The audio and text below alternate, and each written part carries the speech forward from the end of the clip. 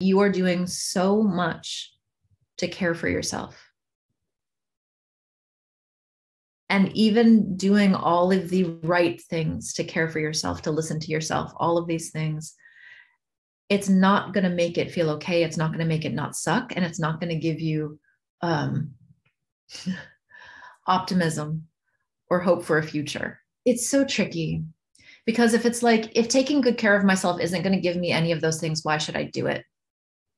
Right. And it's like we do these things to be in relationship with ourselves, to really listen to ourselves, to help ourselves survive. And honestly, we do this stuff so that you can ask the questions that you're asking of yourself right now. What am I doing every day?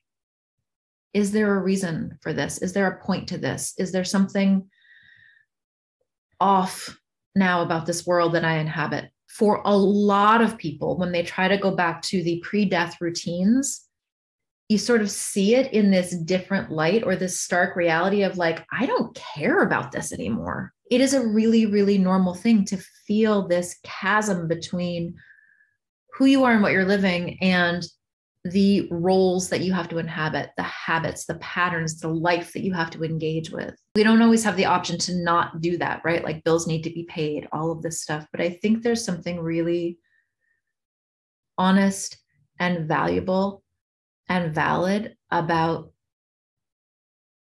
not seeing the point of any of it anymore. We cannot see the point of it anymore with a sort of like, fuck everything, or we can change the tone of that and be like, given that this is what I have to live, is there anything that feels meaningful or useful to me in this moment?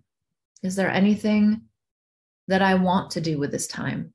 Maybe there is a different career path or job that you want for yourself, given everything you've been through and everything you know now. I don't know what the situation is if you're in a place where you can do career exploration, but this sounds like honestly a bigger than a career question. It's like, what am I doing here? And we can ask that question with like, and we can ask that question with some genuine curiosity to ourselves. What am I doing here? With the power that I do have, what do I want for myself? This is different than how do you make meaning out of what happened to you? Because I hate that question. Sometimes there is no meaning. It's more about, given what I've lived and how I'm feeling about the structures of my daily life right now, is there anywhere or any place that I can change things so they feels more in alignment with what I need and who I am and who I understand myself to be as I live through this? So one, super, super, super normal, even doing all the right things, to feel like, what the fuck is this? Two, it's a really good question. And you can ask it in certain ways that give you information back about yourself, about who you are and what you need right now to feel like there is a point to this day, to this moment, to this life. That might result in a career change. That might result in, outside of the things that I have to do to pay the bills, I want more of this. I want to cultivate more of this in my life right now. I think one of the things that we do to ourselves, especially after a big loss, is like, okay, I have to do this. So the next thing that I choose has to be really meaningful. It has to like light me up. It has to make life living here be worth it, all of this stuff. And that is a fuck ton of pressure to put on yourself, right? You don't need to know what's going to make life meaningful from here on out. Is there something that feels meaningful or useful or interesting to me right now today? It doesn't have to be something that feels interesting or meaningful or useful for the rest of this life. You have to fucking fight for this shit. Given everything that you've lived through, you have every reason to be disenchanted and pissed off at the world. You do. And I don't want that for you because you are still here. So getting fierce and ferocious for any even small corner of interest or curiosity in the world for yourself. Is there a point today? Is there something that I can hold on to today?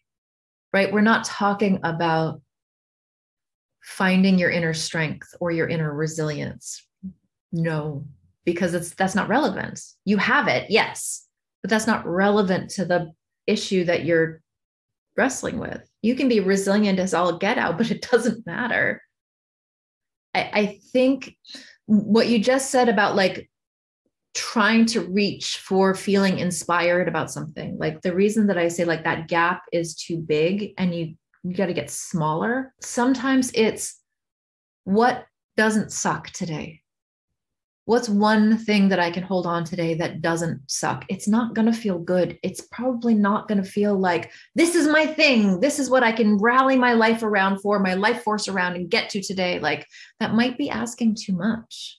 I've been talking a lot about cognitive behavioral stuff and motivational interviewing lately in another context. And one of the things that I really like about both of those things is like when you want something, when you're doing some goal setting, you want to set your goals almost too easy so that you get the feeling of reaching that goal. One of the things that we tend to do as humans is like set these really big, lofty goals. And then every day that we don't hit that goal, we're like,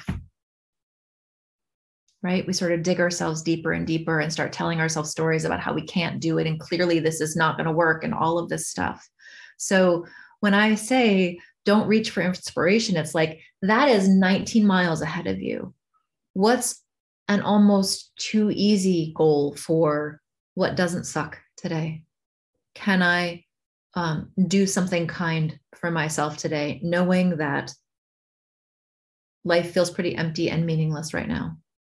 What's one thing I could do to give myself some comfort or care for myself today, knowing what I know and feeling how I feel? You can't inspire yourself out of where you are. You can care for yourself inside where you are and want something more. It's that wanting something more, like that is your North Star. You're not going to reach that right now. You're going to exhaust yourself trying. That longing is what lets you know there's still something here, even if it's deeply uncomfortable and like the void. In a lot of spiritual traditions, they talk about like that long dark night of the soul or wandering in the desert or whatever they are. Like this is that numb spot where it's like, this is all you got, right? How you care for yourself inside those blank spots before the world starts to feel interesting again. Like, honestly, that's one of the hardest parts of grief to me. It's that in between. It's a vastness of blankness that's really hard to navigate. And I think the thing to hold on to here is that is a normal part of this, unfortunately. And every day coming back to, given that this is what this is right now, how do I care for myself? I think I mentioned this last time. There's an old student of mine who their thing that they say to themselves is right now it is like this. They have it tattooed on them, which I just love. Right now it is like this, because it doesn't take away from the moment. And it's also like, how am I going to care for myself in this moment, given what this is?